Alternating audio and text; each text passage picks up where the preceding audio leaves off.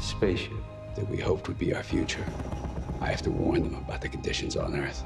This is your first feature film that you direct since you've become a father. What instincts have changed in your filmmaking because of this?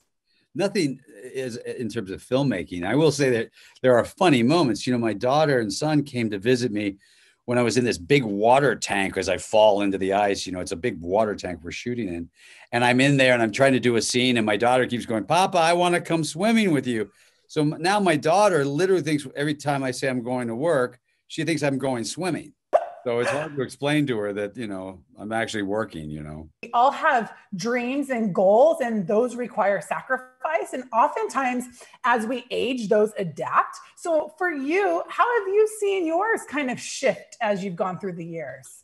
I would make the argument that I've ended up being more successful than I'd ever dreamed of. Obviously, I cut tobacco in Kentucky for a living, you know, and I sold ladies' shoes, which, by the way, much worse and much harder than cutting tobacco. And, you know, so I didn't really see my career or my life going in this direction. So everything is kind of icing on the cake for me. I've always felt that, you know, that I should be celebrating how, you know, luck is a big part of my life. And people, I think, expect if you get lucky for you to enjoy it. And I do the best I can to.